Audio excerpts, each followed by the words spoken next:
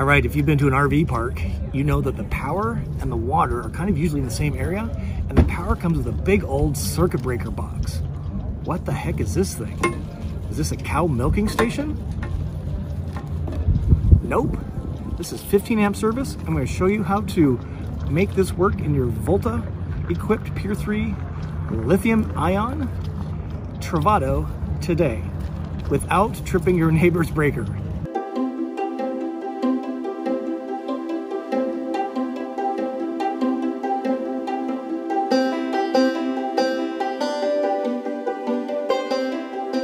So howdy, thanks for tuning in today. My name is Scott, I'm your host. Welcome to Go Small, Live Large. We are a YouTube channel dedicated to sharing with you the learning from the road as I travel around North America as a digital nomad. I live and work a corporate job full-time from my 21-foot Winnebago camper van. Okay, so I'm at the Escapers Club Convergence outside of Phoenix, and we're at a fairgrounds.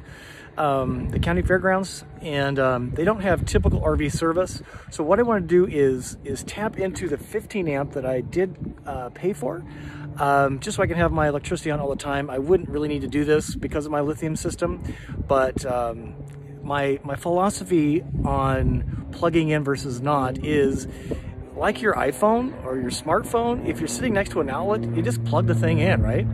And then save the battery when you're not plugged in. So I have the same philosophy with my Travato. Even I could sit here for several days on DC power only, as we've proven in a previous video. I can run for about 5 days on DC only. But I want everything on. I want the big music, and that requires alternating current, electricity, and I don't want to have to do the charge sessions. So about the 15 amps, let's just use the 15 amp. But to do 15 amp, you need to do a couple things to not trip the breaker, and that's what I want to show you. So I'm sharing the service with my neighbor here, and if I had this thing being the lithium system, pulling 30 amps, it would trip the breaker and they would be unhappy. We don't want that. Let me show you how to do this. So the first thing you're going to do on your Travato, Volta equipped Travato, is I'm going to illuminate the display, and we're going to actually read from the directions here together. So this is the electrical section of the manual. There's 6 or 7 specific steps here, that we need to go through. All right, so what we want to do is make sure the display is awake by just waking it up like that. Oops, sorry guys for the shaking. And the next thing we want to do is press the display enter button for about 5 seconds until we get into a mode that looks like this.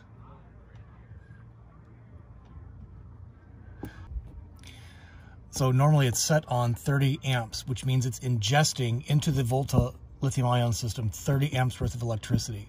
What we want to do is change that so it's only ingesting 15 amps. So we hold the enter button down until the S comes on for make a change. And we're gonna, as you can see, it starts 0, 5, 10, 15. So 15 amps, we're gonna press enter once to confirm. You can see the red light blinking there. And now that is done. So pretty cool, right?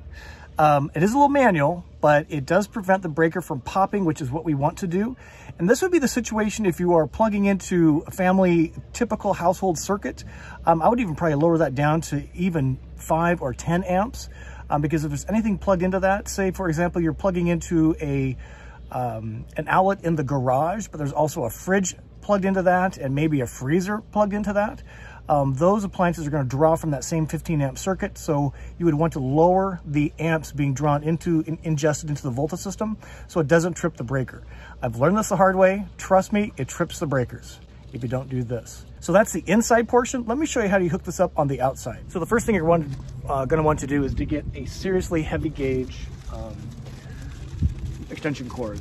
This is 50-foot heavy duty 10 gauge.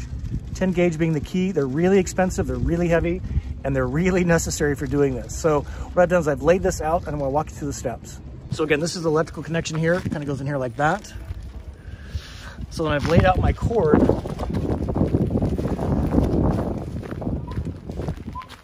All along to the electrical ingest point. But you can't connect this to this, right? So you need this adapter. So this adapter plugs into the outlet like this. One hand is always a trick. And then this 30 amp fits into this.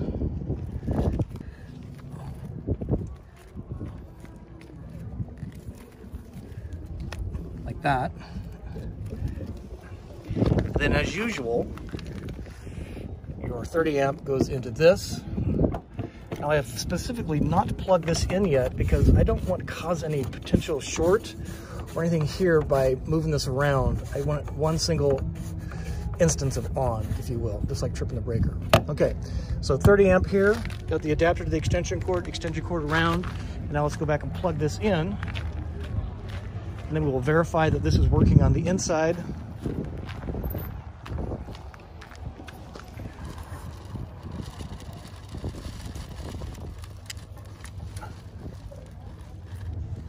All right, so then what we want to do is just verify that this is now running.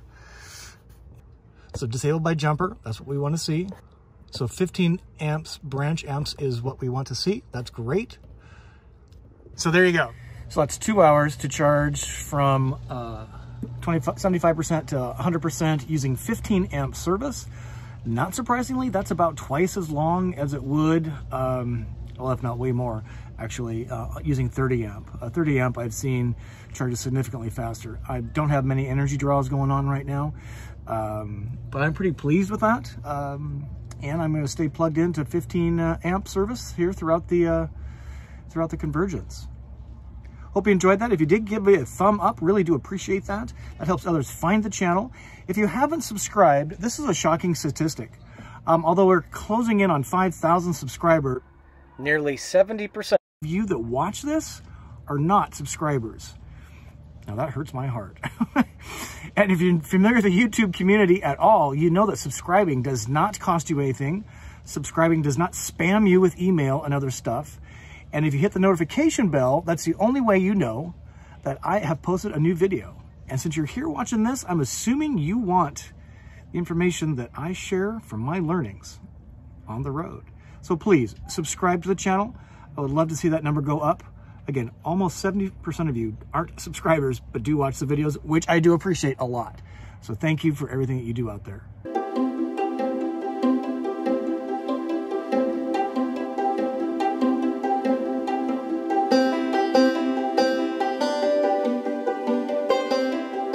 And that's what this channel is all about, is sharing those learnings so that you can achieve the dream that you want with an RV, whether it's part-time or full-time. The new mantra is, ready? Live happy, live free, live RV.